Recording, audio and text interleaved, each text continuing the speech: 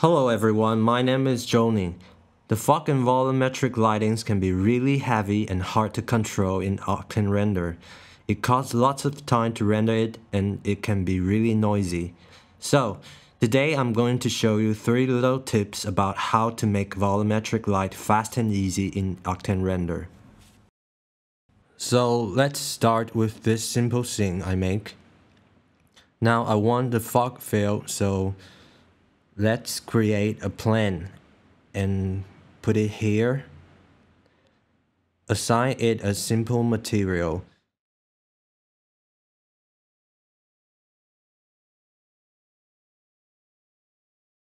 And go to the opacity channel. Let's set the value about 0.25. And now you can see fog fill is in our scene. And what's more, create a noise node, Octane noise node, and let's make it more contrast. Now go to transform, adjust its scale and make it like race. Adjust the rotation you want.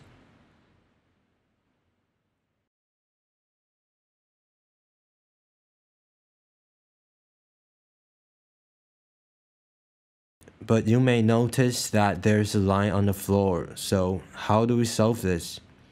Let's go to the opacity channel again. Now, multiply an Octane dirt node.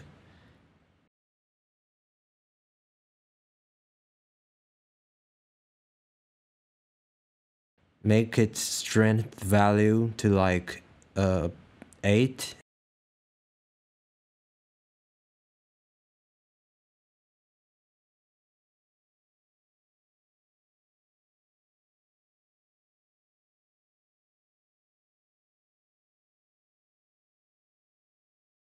And now we have a smooth edge around the floor.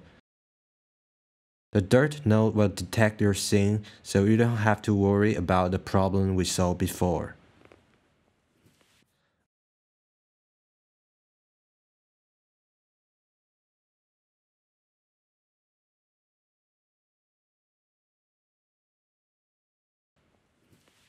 I learned these tips from Beeple's file. You can download it from the link below.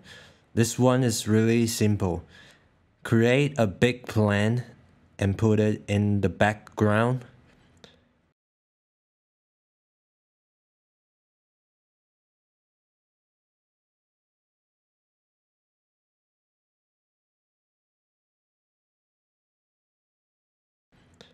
And now create Octane area light. Put it like here.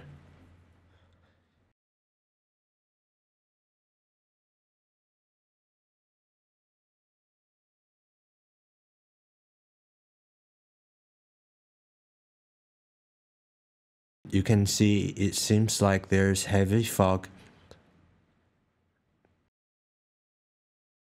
And you can see it seems like there's heavy fog behind the scene.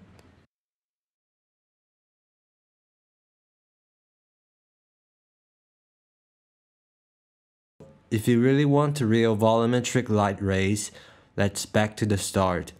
I always start with the cube, make sure my lighting's direction.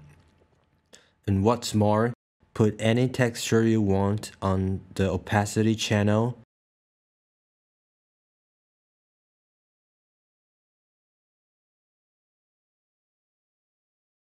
Now you can get a real light rays.